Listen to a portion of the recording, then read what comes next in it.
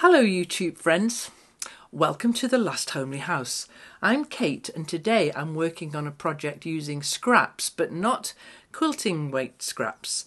I'm using these little tiny scraps of tweed. Now I bought a couple of bundles of tweed to make a curtain for my composting toilet in the cabin. Now if you follow the channel The Last Homely Garden, which talks all about the things that I'm doing outside with my neighbour Ant, who's helping me to build this cabin and dig the pond, all of that stuff, all happens over on that channel there. But now that the cabin's nearly finished, it's time for me to start making things, soft things, to go in there. So the first thing was the curtain to go over the gap where the little composting toilet is.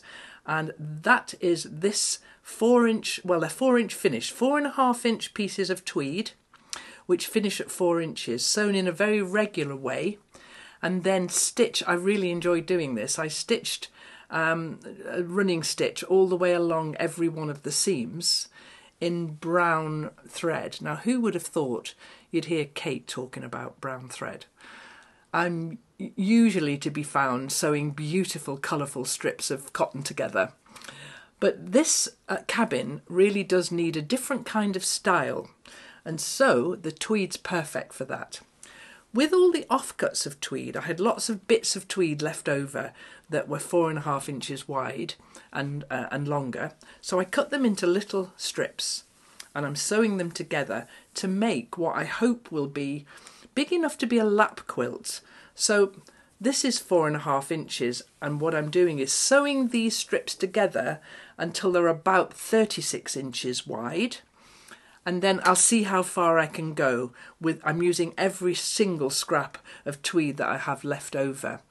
And so I'm just going to keep going until it's as big as it can be. So I'm really enjoying doing that. I love the tweed to sew with because firstly it hasn't got a back or a front. So whatever I pick up, I can just put it with the next one.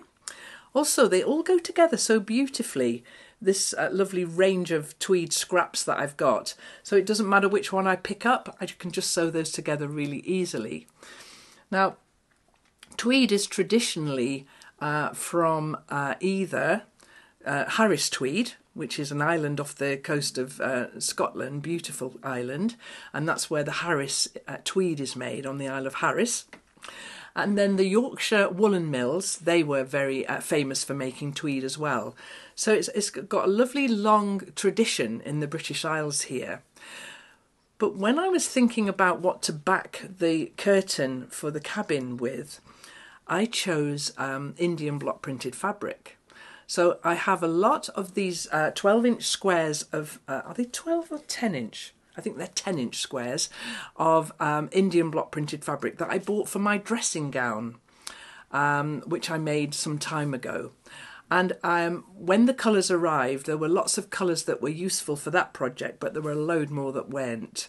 And so I saved all of those and I backed the cabin curtain with this Indian block printed fabric. Now, in these sort of earthy colours. I really like the idea of using tweed from historically from the British Isles, Indian block printed fabric from the Indian continent, and putting those two things together. Those two cultures could not be further apart, but they work really well together in this cabin curtain, this cabin curtain. So what I'm going to do today then is stitch these together till I get the size that I can, and then I'm going to use these fabrics that are sort of earthy tones really for the back of the lap quilt. It's only going to make a lap quilt, so I'm going to use some of these lovely fabrics here for the back of the quilt. So I think this could be a project that I get finished in one day. Not the quilting part, because I've got this idea that I might quilt it. I'm looking at it over there. Not down each of the seams because they're so irregular, but just do a grid, maybe, I don't know, 4 inches apart in this lovely stitching, something like that. I'll decide what to do about that when I get to that part. But for now, I'm going to stitch, oops, I've dropped one. I'm going to stitch these together until I've got the piece as big as it can be. It's not going to be massive, but it might be just something you can put over your knees when you're sitting down in the cabin. When I'm sitting down in the cabin on a cold morning, I can just tuck it round my knees if I want to. That's the plan. I will put wadding in it, I think, yes, so that'll make it a little bit more thermal. And so I think this, like I've just said, I think this is a project I can get finished in one day. So let's see if I'm right about that.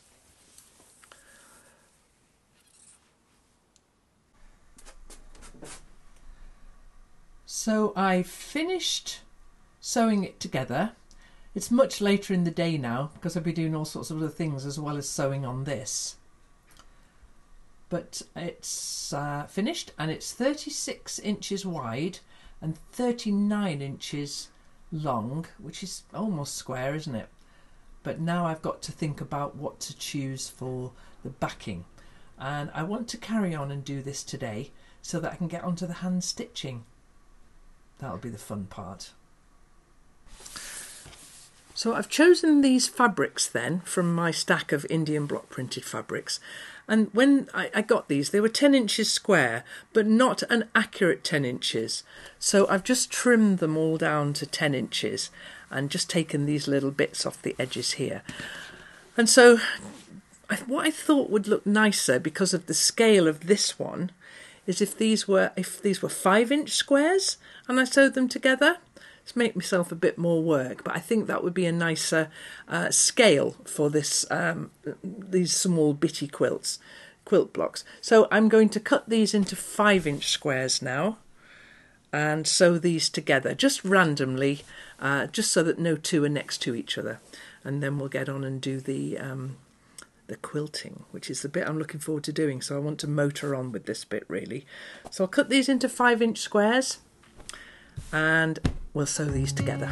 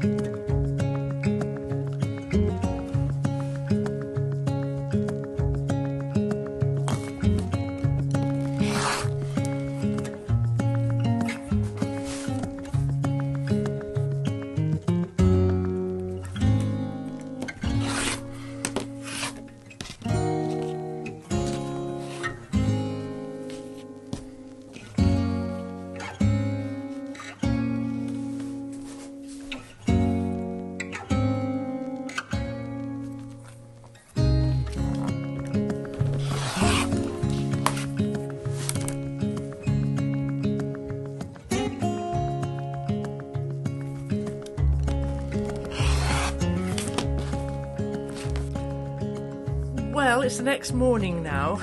The sun's streaming in through the window, so I've had to draw all the curtains so that you can actually see what I'm doing without it being bathed in sunlight. I had hoped that I would get the back finished, which is that.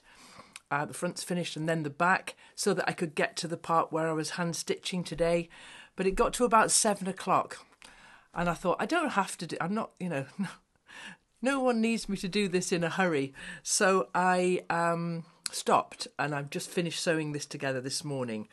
Now these squares, I squared them up to make them into 10 inches, but then I cut them into 5-inch squares because I thought that the scale of that would look better with the size of the thing that I'm making. So what I'm going to do now then, now that that's finished and the underneath it is the tweed part that you saw yesterday or you saw a second ago, I'm going to press that now, and then I'm not going to pin them together and bind it like a quilt, but I'm going to sew them together and turn it inside out like it was a very big cushion, and then stitch into that so that the edges will be just like this. That's exactly how I did this one, where I stitched the edges like that. So instead of it being bound, it's going to be a nice straight edge. You know what I mean, don't you?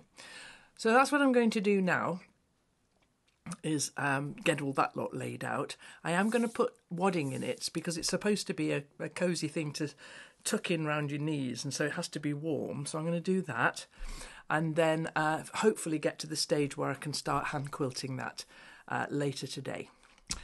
But there is one more thing I want to show you, because while I was buying the tweed bundle and these little Indian squares, I bought some linen samples.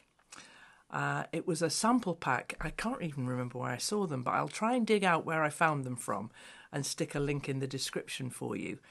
But this is a company that sells linen by the metre. And so I thought, well, if I buy the sample pack, I'll see which colours I like. Because I'm thinking that once Ant puts the windows into the cabin, which by the time you see this video he will have done, they're going to need curtains on the inside as well, so that I can draw curtains there. So I was thinking that some of this linen might do very nicely.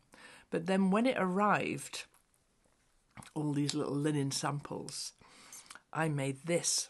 1 second while I go and get it. So I stitched all the linen samples together. They were 2.5 inches, and so I trimmed them to properly 2.5 inches because they were quite crudely cut. And I made this little cushion. It's got a little bit of the leftover bits of tweed on the back to make the envelope back, which is the way I like to make cushions. It's just small, just 12 inches square.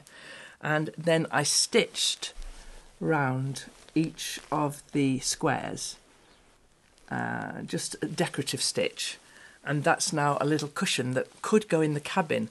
But you know, I've been using it on my sewing chair, so it might not make it down to the cabin. But I think that I would like to use some of this linen, now I know what all the colours are, to order some for the cabin, to make curtains for that big window. I'm not quite sure which of these many colours I'll choose, but there's loads to choose from here. I like this little cushion. So now then, I'm going to crack on with this now, doing those 3 layers and getting the whole thing ready to stitch. And I'm not in a hurry to stitch it. I'll just do that in my own time, in a quiet evening sometimes, a little bit of hand stitching. But finishing the machining part of this is my ambition for today. Okay then, so I'll show you how I get on with this then.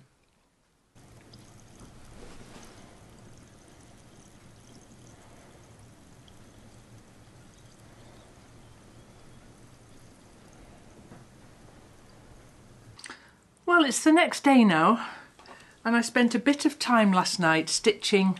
Well, I stitched all the way around the outside, which is lovely, but then I started to stitch quilting stitches on this tweed, and I completed one and then part of a second one, but I don't like how it looks, and so I think it looks better just as it is. So I only did one run, it didn't take that long, so I'm going to put glasses on. I'm going to take it out now. It's not going to take long to do. You couldn't see it, and it didn't really add anything to the overall look of the piece, I don't think. And so I'd be quite happy for it to be called finished with no quilting on. So that's what I'm going to do now. I'm going to undo the bit of work I did last night. It didn't take long. At least I didn't do about 10 rows and decide I didn't like it. I only did one. So that's going to come out now. And now I've done one stitch row around the outside. Shall I do a second? No, I think that'll be it finished when I take this row of stitching out. And then we'll see if it actually is fit for purpose, if it's going to sit on my knee nicely. I think it might. It's always a lot quicker to take out than it is to put in, isn't it?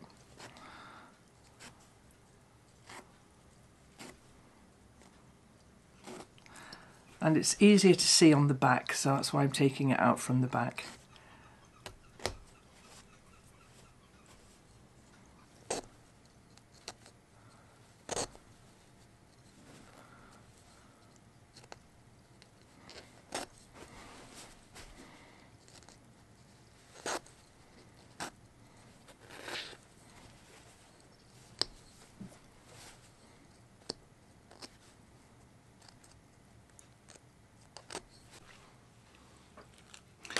Well, that's done. Didn't take very long at all. And now my little tweed blanket is done.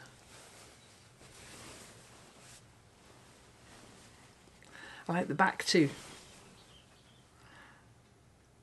Very warm and bright and very cosy and tweedy. So that's going to go down to my cabin now.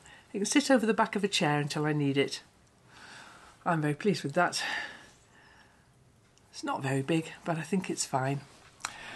And so thank you very much for watching, and I will see you next time with another idea.